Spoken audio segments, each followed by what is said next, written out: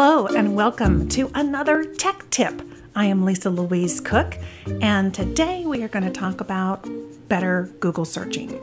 Now, I'm guessing that you have run Google searches in the past and gotten some good results, and then over time, as millions and millions of more web pages come online, the results get to be millions and millions. And that's really frustrating. It starts to feel like it's just kind of a waste of time, and a lot of people abandon using Google to search for family history. Well, in this video, I'm going to share with you one way that you can better speak Google's language so that it understands what you're looking for and that you get better results faster. This one you're going to be using almost every day. It's quotation marks. Let's head to Google and run a search. Okay, well, here we are at google.com. So let's run a search and I'll show you how this works. So I'm going to search for a great-great-grandfather of mine, Conover Burkett, and I want to also search for his wife, Viola Smith, because I'm looking for records that include the two of them. Now, look at this. When I get my search results, I'm looking at 121,000 search results. That's going to take a while. But we can narrow this down. And here's why we need to do this. If you look down here, you can see in the first result, it absolutely says Conover Burkett together with Viola Smith. And those names are complete names, and you know that that looks like a really good match. But not too far down the page, you can see down here, the Pennsylvania School Journal. Here, it's W.L. Smith. It's Rosetta Conover. You see what's happening? It's taking each of those keywords and saying, I found a website that has Conover, Burkett, Viola, and Smith, but not necessarily in any kind of context. You can really quickly fix this. We're going to use quotation marks, and that's a search operator. Search operators are those little symbols and keywords that help Google understand what you're trying to accomplish. And this is going to be something that you can use almost on a daily basis. It's so effective. So I'm going to just come back up to my search query here, and I'm going to put quotation marks around Conover Burkett and around Viola Smith. Okay? So that tells Google, you have to give me these names with Conover first and Burkett second as one phrase, and Viola first and Smith second as a second phrase. And each one of those phrases has to be on every search result. We went from 121,000 search results to 2 pages on the web that have those specific phrases. You can see it really, really narrows it down. And if we look on here, the first one here at familysearch.org, Henry Burkett in entry for Conover Burkett and Viola Smith. There's Indiana marriages, a marriage record. That's exactly what I was looking for.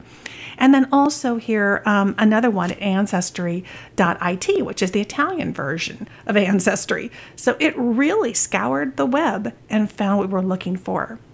Now, you can imagine that there could be some issues here if on a website the last name was mentioned first and then the first name. That can happen in transcriptions, right?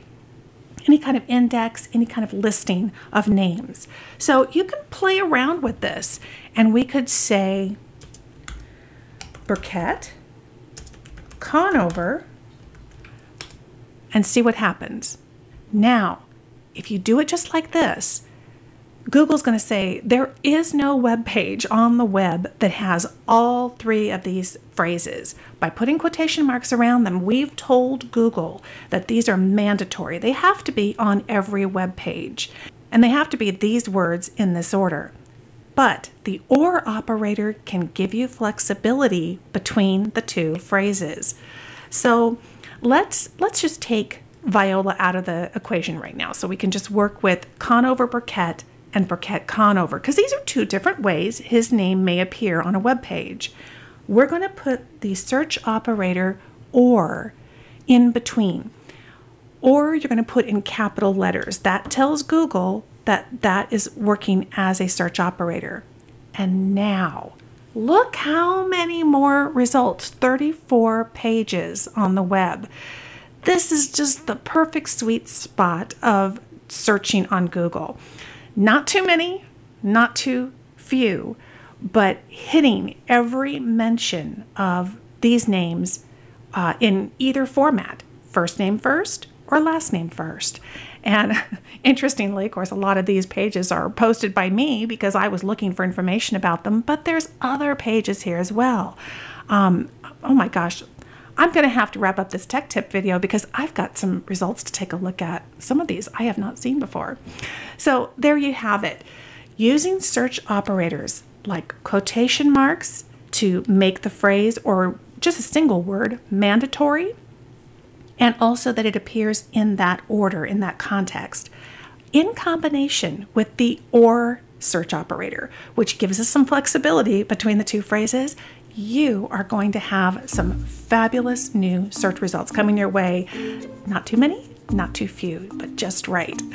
I hope you've enjoyed this tech tip, and this tip comes straight out of my book, The Genealogist Google Toolbox. The new second edition is completely updated.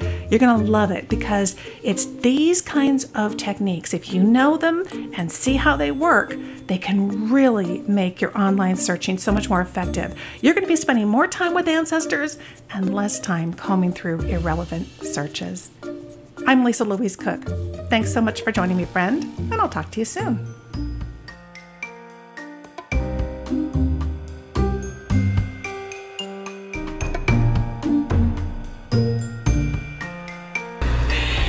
Say subscribe to